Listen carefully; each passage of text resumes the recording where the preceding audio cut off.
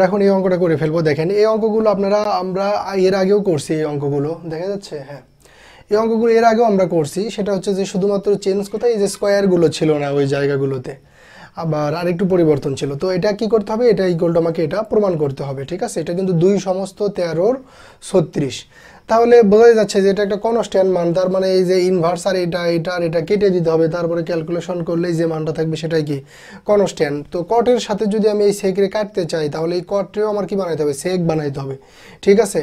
আবার এই ট্যানরেও কি বানাইতে হবে, কসেক বানাইতে হবে। তাহলে ইনভার্স আর এই যে এটা ইনভার্স সারানা দুইটা কি হয়ে যাবে, কেটে যাবে। ওকে, তো আমি হচ্ছে যে এটার জন্য একটা ত্রিভুজ আঁকাইনি, যেহেতু আমাকে কনভার্ট করতে হবে। তার আগে একটা বিষয় দেখেন, এই যে এখানে যে লেখা আছে 2 সমস্ত 13 কত 36, এটা আসলে কত? কারণ আমার তো আর সমস্ত আকারে আসবে না, এখানে ক্যালকুলেশন করলে ভগ্নাংশ আকারে আসবে। তাহলে 2 গুণন 36 প্লাস 2 গুণন 36 প্লাস 13, এটা কত হয় 85 উপরে, আর নিচে কত 36।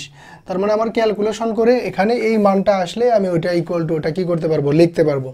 এখন এটারে আমি কি কনভার্ট করার জন্য, চেঞ্জ করার জন্য একটা সমকোণী ত্রিভুজ নিই। আর এটা কি কট মানে কি ভূমি ভাগ লম্ব।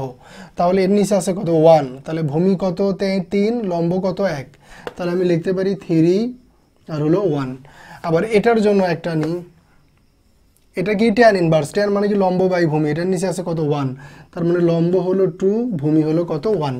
এখন এখানে আমার অতিভুজ দরকার, তাহলে অতিভুজ স্কোয়ার ইকুয়াল টু কি ভূমি স্কোয়ার প্লাস লম্ব স্কোয়ার। তাহলে ভূমি স্কোয়ার করলে কত 9, লম্ব স্কোয়ার করলে কত 1, 9 আর আগে কত 10, এরপরে রুট করলে রুট ওভার 10 হবে। এগুলো পিথাগোরাসের সূত্র দিয়ে আপনারা বের করবেন। এটা যদি বের করতে চাই 2 2 4 আর একে কত 5, তাহলে রুট ওভার 5। এখন আমরা কি করতে পারি, খুব সহজেই লেফট হ্যান্ড সাইড ধরে কাজ করতে পারি। লেফট হ্যান্ড সাইড একটা বিষয় হলো কি, আমি এখানে আপনারা এটা আগে উঠায় নেবেন, পরে এই লাইনটা করবেন। আমি এখানে এটাই লেফট হ্যান্ড সাইড থেকে সরাসরি করতেছি। তো এই স্কোয়ারটা মানে কি, এই স্কোয়ার মানে কি এই সেকের সাথে কি এটা আছে, তার মানে এটা কি থিটা হিসেবে কাজ করতেছে। আর এই স্কোয়ারটা হলো কি পুরোটার মাথার উপরে যাবে, জাস্ট এটাই আপনাকে বুঝতে হবে। এই অঙ্কের বিষয়টা হলো এখানে যে বুঝবে সে এমনি ক্যালকুলেশন করে ফেলতে পারবে। তাহলে আমি প্রথমে সেক লিখি, সেক, আর এই কট ইনভার্সটারে আমি সেক ইনভার্সে কনভার্ট করে নিই। এটার জন্য আমার ত্রিভুজ কোনটা, এটা। সেক মানে কি, কস মানে হলে ভূমি ভাগ অতিভুজ, সেক মানে কি অতিভুজ ভাগ ভূমি। তাহলে আমি লিখতে পারি এটারে চেঞ্জ করে লিখতে পারি সেক ইনভার্স অতিভুজ ভাগ ভূমি। তার মানে কি রুট ওভার 10 ডিভাইডেড বাই 3, এটা থাকলো। আর এই সেকের যে স্কোয়ারটা ছিল, এটা কি করতে পারি আমি একবারে পুরোটার মাথার উপরে কি করে দিয়ে দিতে পারি, প্লাস এখানে আমার আছে কত কোসেক, আর ট্যান ইনভার্স এটার জন্য কোনটা, এটা। তো এই ট্যান ইনভার্সে আমার কি করতে হবে, কোসেকে কনভার্ট করে নিতে হবে। তাহলে কোসেক ইকুয়াল টু আমরা কি জানি, অতিভুজ ভাগ ভূমি। তাহলে এখানে লিখব কোসেক ইনভার্স, ট্যান ইনভার্সের পরিবর্তে কোসেক ইনভার্স অতিভুজ ভাগ লম্ব। ট্যান থেকে কোথায় যাব, কোসেকে যাব। তো সাইন যেহেতু লম্ব ভাগ অতিভুজ, তাহলে কোসেক কি অতিভুজ ভাগ লম্ব। তাহলে আমরা লিখব রুট ওভার 5 ভাগ 2। আর এই বর্গটা কি হবে, এই বর্গটা একবারে এই পুরোটার মাথার উপরে কি করলাম, দিয়ে দিলাম। ওকে, এখন আসেন তাহলে ক্যালকুলেশন করি। এই সেক ইনভার্স আর এই সেক কি হবে, কেটে যাবে।